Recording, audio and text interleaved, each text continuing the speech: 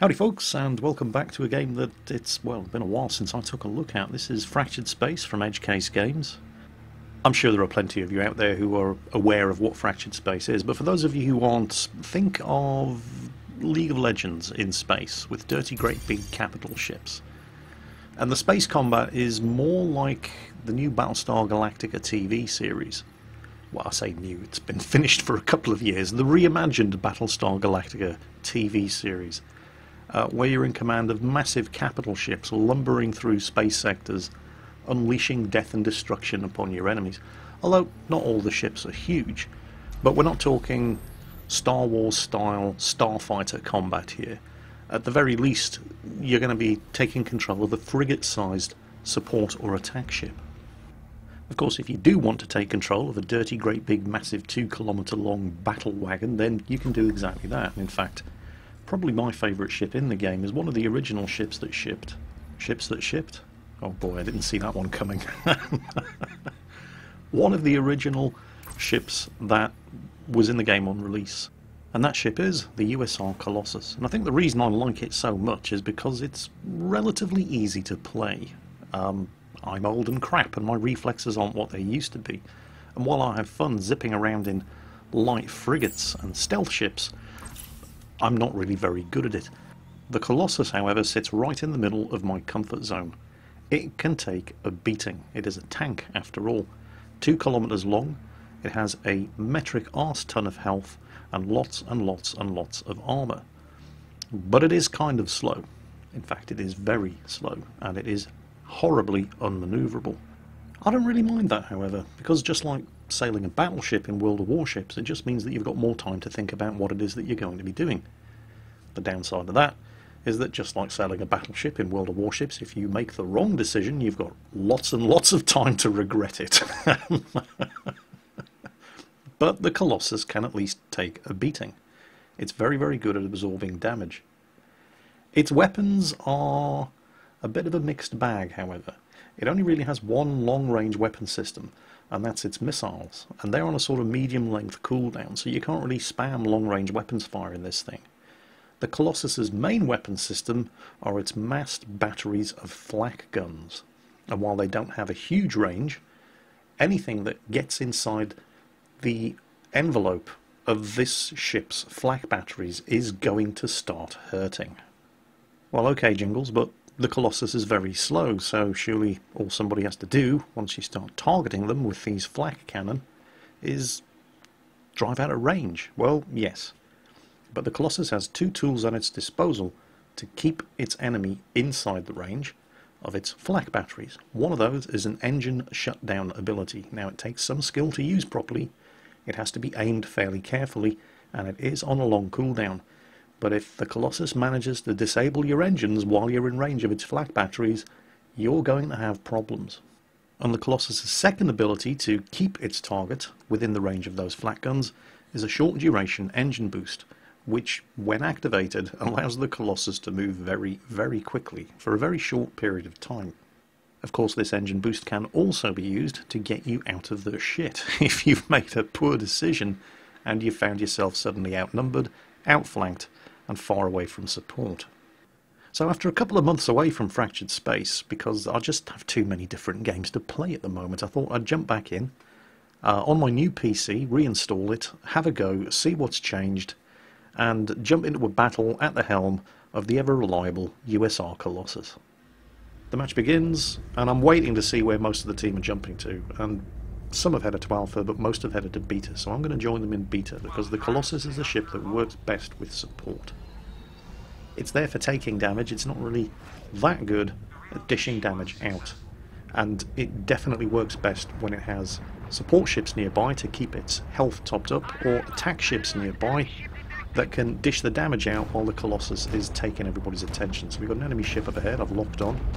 I'm going to launch my missiles. Now, you'll note that the missiles fired from the port side of the ship all impacted on an asteroid to the port side of the ship, so I've basically lost half of the missile salvo there.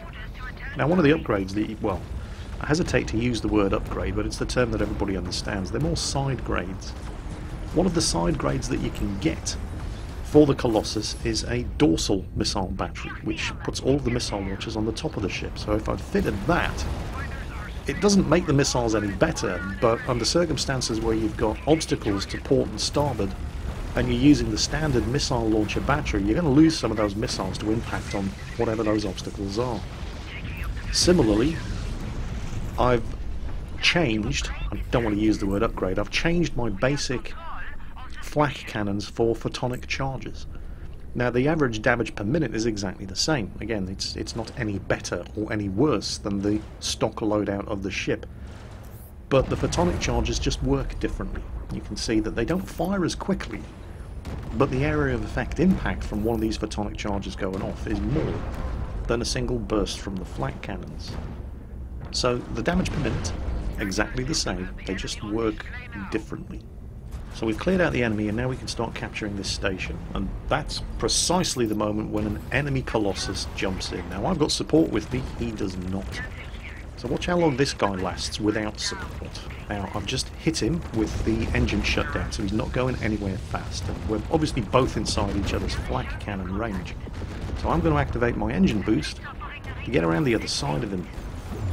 Now these flak cannons are powerful weapons at close range, and we're both still inside each other's ranges as I launch my missiles at him, but they take time to turn around and point at another target. So now he has to make a choice. Well, he would have had to make a choice if he hadn't just been blown away by our concentrated firepower as I switched my fire to the second enemy who's just arrived. But he had me locked on, the enemy Colossus, and if he wanted to continue doing damage to me, because I was the closest ship and his flak batteries were going to do more damage to me, he would have had to take the time to swing the guns around and reacquire his target solution. And while he's doing that, he's not doing any damage to anybody else, and the other two ships who were with me, well, they just annihilated him.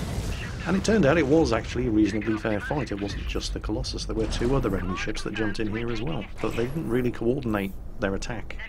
They arrived one at a time and allowed us to concentrate our firepower on them. And I, well, thanks to the support ship who's with me, haven't lost any health. So now we're finally in the position of being able to capture this base. And Gamma Sector is about to come online, which is the central sector right there in the middle of the map. Whoever controls Gamma gets a combat buff. But we've just unlocked, thanks to controlling bases and taking down cargo tugs, we've just unlocked upgrades for our ships, either attack, defense, or utility. And I do have a bit of a Jingles moment here. I could have actually claimed that upgrade at the station in beta. But it has been a while since I've played, and I was under the impression that I had to go back to my home station. So I've jumped back to my home station. I'm going to pick an attack upgrade, and I'm now going to jump straight to Gamma and join the attack over here, which does seem to be going quite well without me.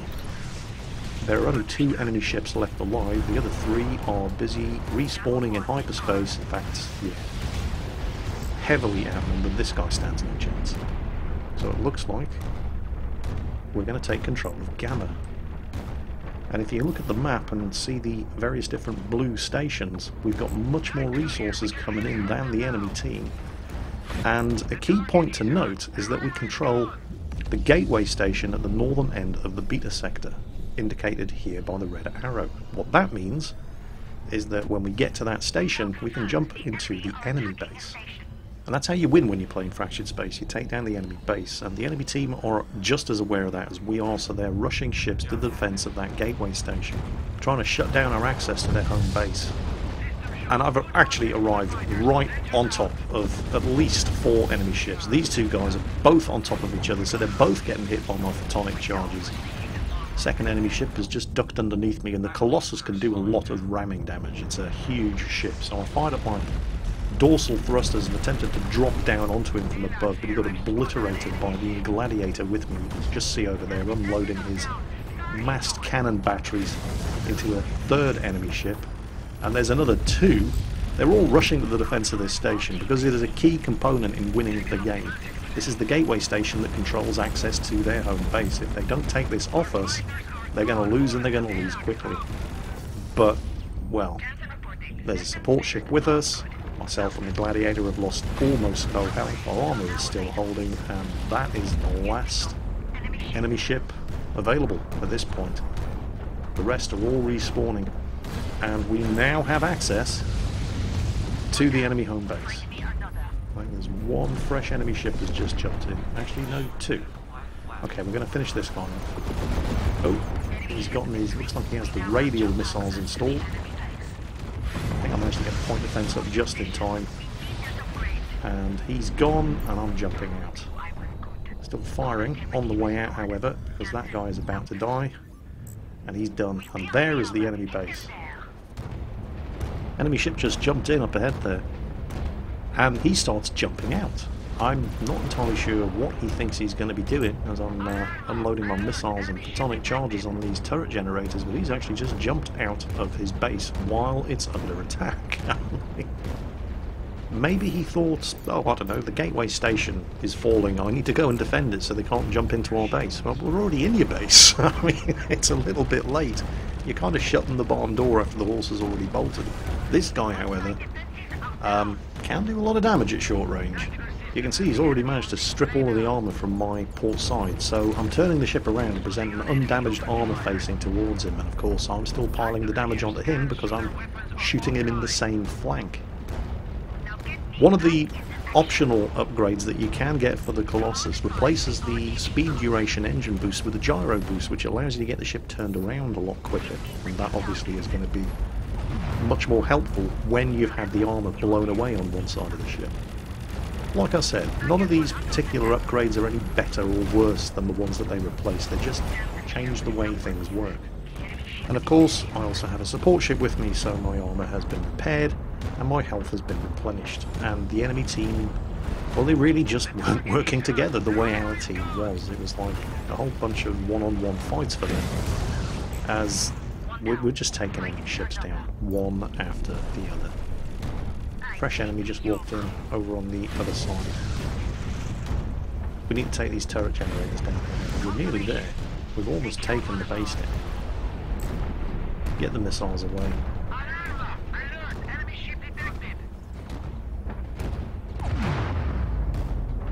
That's one down. How close is he? I'm not sure he's actually inside my effective range. Doesn't matter. Too little, too late. Game over. We have won. That was a fairly one-sided game.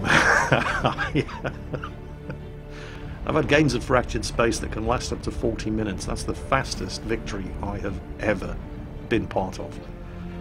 So it wasn't a bad game to come back to after not having played Fractured Space for a few months. I'm actually surprised that I like Fractured Space as much as I do, because as a rule I don't really like this kind of lane control game like League of Legends or Heroes of the Storm. In fact, they recently did a promotion in Heroes of the Storm where you could unlock a skin in Overwatch for the D.Va character, and I really liked the look of that skin, and I thought, what the hell, I'll have a go with Heroes of the Storm. Installed it, I think I played about 2 games, and I thought, nope, sorry, no, I don't want the skin that badly, and uninstalled.